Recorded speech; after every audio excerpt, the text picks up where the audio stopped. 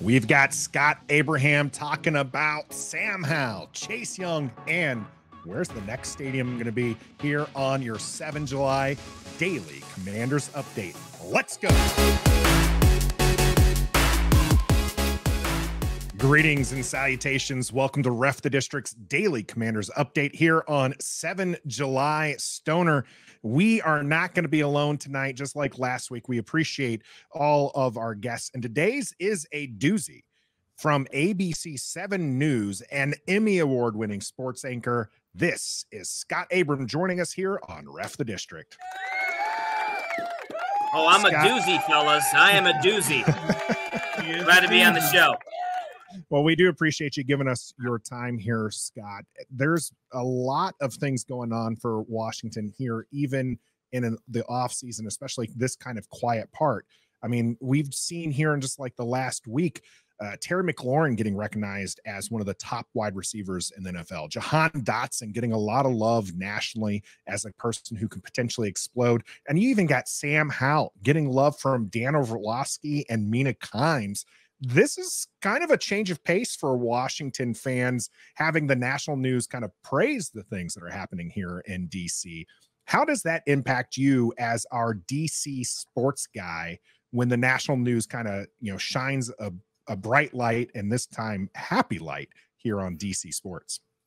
Yeah, that's the difference, a happy light, because for so many summers, I mean, just look at the last couple of summers of how much doom and gloom and negative headlines, name change, sexual harassment scandals with front office. I mean, it's just been a mess. So it's nice that the focus is on the players, right? And kind of the season ahead, and the Terry McLaurins, the Dotsons, the new energy, new look with Eric Bieniemy.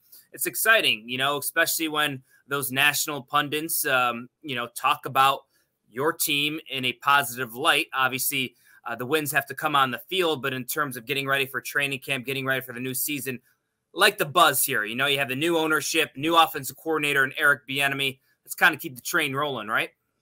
Yeah, Scott, and you're there at training camp quite a bit. We see you out there all the time, putting in the work and getting the reports out. Are you a Howler? Do you believe in Sam Howell as being the guy who's going to lead this team to success? Stoner, not yet. Small sample size. Sure.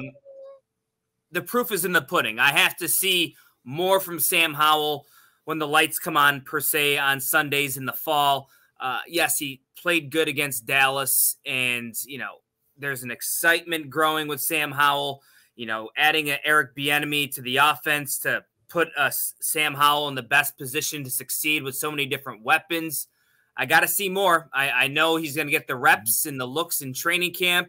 I love to see how he'll do against the Baltimore Ravens in those combined practices, those joint practices they're going to have in August. I hope he gets a lot of reps in the preseason games, because let's be honest, it's win now for this coaching staff. If they don't win, unfortunately, probably Ron Rivera and some of this coaching staff is going to be gone, because Josh Harris is going to be going into the evaluation phase and going to make his own stamp on this franchise. So, yeah, there is pressure on Sam Howell, and how long of a leash will he have? Because as I prefaced, they have to win. So if he struggles out of the gate, do you go to Jacoby Brissett? Do you maybe make that change, or do you allow him to grow and to make the mistakes? I think that's going to be a fascinating storyline in the early part of the season, guys.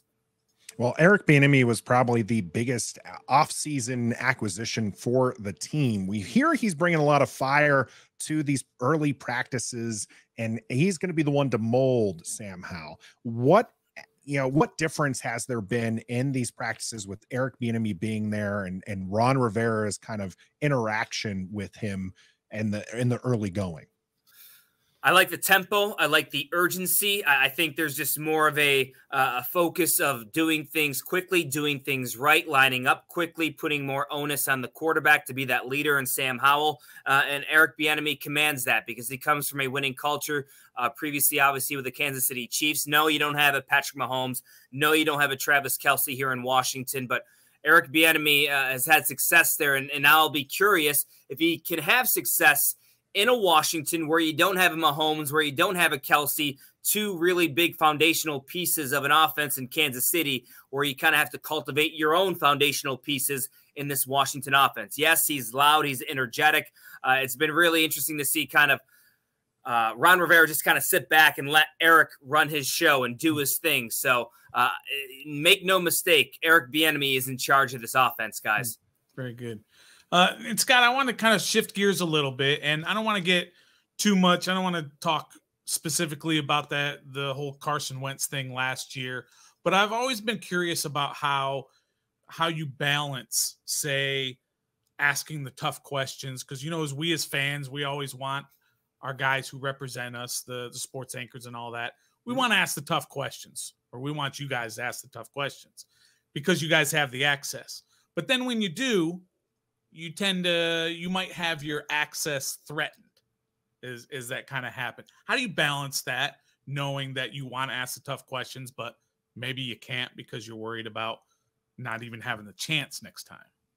Great question. Honestly, I don't care. I mean, I'm doing my job, and I'm always going to ask the tough question. Nice. And that's just how I've always been. And I'm never afraid to ask those uncomfortable, maybe pointed, maybe direct questions. I've always been like that. And obviously the Carson Wentz thing took on a life of its own. And that's their prerogative, and they have a right to their opinion, what they had to say. I stand by my questions. I stand by my interviews with everybody. And if I'm wrong, I'll say it, I'm wrong. But fellas, I was not wrong in that Carson Wentz situation, and I'll continue to ask the tough questions. So in terms of having a balance, I mean, I really don't see that there is a balance of losing my access or losing interviews or sit-down interviews. I'm going to do my job, guys. That's on them. So this is what I'm paid to do. And unfortunately, you can't always throw softballs. Nice. Well said. There is one player this year that has to answer a lot of tough questions, and that's Chase Young, coming back from injury and kind of really a bad sophomore year and no real third year. What do you expect from Chase Young this year as he tries to get back, and especially with his fifth-year option being declined this early on in the offseason? I'm not sure, to be completely honest, because let's be honest, he has to perform to get paid and stay in Washington. If he doesn't perform, he's probably going to be gone, guys. And it worked out for Daron Payne. He bet on himself. He worked his butt off. He had a heck of a year, a career year, and he earned that money. Chase Young, supposed to be a face of the franchise, supposed to be one of those foundational pieces, as I talked about. Injuries have derailed that great rookie year. Now it's time for him to step up to the plate. I love that defensive line. You can't keep everybody, right? Because Montez Sweat is also going to be a free agent at the end of the season. So it's either going to be Montez or Chase that's staying. One of them is going to go, because I don't think you're going to be able to keep both. You already locked up Payne. You already locked up Jonathan Allen. Let's see which one steps up and goes in injury-free. I hope it's Chase. I have a long relationship with Chase going back to his high school days at DeMatha. I've covered him for years. Great family, great young man. And personally, I root for him. But, you know, the proof is in the pudding as I go back to it. You got to perform in this NFL, because it's a what have you done for me lately business, unfortunately. And there's that business aspect. I don't care how much of a name recognition you have, or you're from the area or not. Good college career. If you don't perform on Sundays in the fall, you're not going to be playing. So what would you do, Scott? Let's say you had to make that decision today and you didn't have this whole season to kind of evaluate between the two guys, between Montez and Chase, and you're the GM and you have to decide today. Sign both, sign neither, sign one. Stoner, love the follow-up question. I feel like you can have my job. That's really good. I would probably go Montez. I mean, to be honest, because I got to see and trust that leg is okay from Chase Young. You know, he has that brace, and I want to see the motor. I want to see that get off from the line. I want to see the variation of moves to get around the tackle. Montez Sweat, he had a fairly good year last year, and he had some pressures and he had some sacks, and I think he can build upon that. So if today, right now, in July, I had to make a decision, I'm going with Montez Sweat. Yeah, personally, I think that one's a very easy answer given the careers both have had so far. Now, let's move away from the players and talk about the field itself. And there's been a lot of buzz with RFK this week. Yeah. What are you hearing, and what's your general feeling about where Washington might end up in their next stadium? I'm going to beat the drum until it happens. I think this franchise belongs back in the district at the RFK site. I think there's that special fabric in history with the fan base, and I just think it would just be a massive home run for the city, for the franchise, and to get a new crown jewel of a stadium.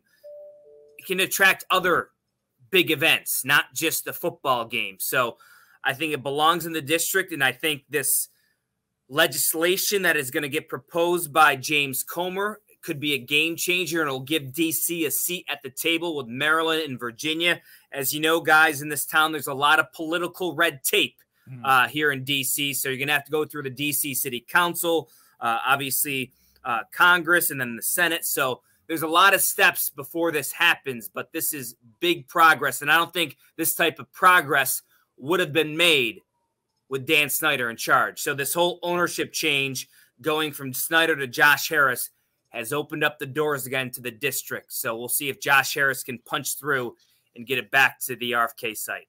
Yeah, it was only like 6 months ago when all three jurisdictions were out, and now all of a sudden all three of them are back in fighting. But speaking of Josh Harris, what do you think is going to be his first big move once he's confirmed as owner? Yeah, I don't know if there is good. I don't know if there's going to be a big move right away, and I think fans want that in a sense, maybe. But from a practical business aspect, I think he's really going to take his time and evaluate and lean on maybe a Jason Wright to kind of give him the inside info of what's really going on and the key people that are in place right now. And he's going to make his decisions as the season goes on, and probably January, February. Again, that is my opinion. In terms of a new name or a new mascot or a new team, I don't think it's going to happen. I think it's going to be Washington Commanders. I don't think he's going to touch that because there are bigger fish to fry. Biggest thing, in my opinion, outside of wins and losses, figure out where is this stadium going to go. Lock it down. Get a future. Put some groundwork down. Is it going to be Maryland, Virginia, D.C.? Figure that out. I think that's going to be a big priority. And obviously, he's going to evaluate the coaching staff and the player personnel along the way. But in terms of a big move right away, I don't think there's going to be a massive move because this isn't his first rodeo. He owns plenty of other teams. The New Jersey Devils, the Philadelphia 76ers. I think he knows what he's doing. He's going to surround himself with people he trusts and believes in, and we'll see where it goes. That we will. Any big moves, we know that Scott Abraham will have it on ABC's 7 News, or you can catch it right here on Ref the District every weekday at 7:30. Scott, we appreciate you jumping on here with us on our Daily Commanders update. Hopefully we can have you back again during the season. And until next time. I love it. Appreciate it, guys. I'll always be a doozy. Don't forget it. Be a fan.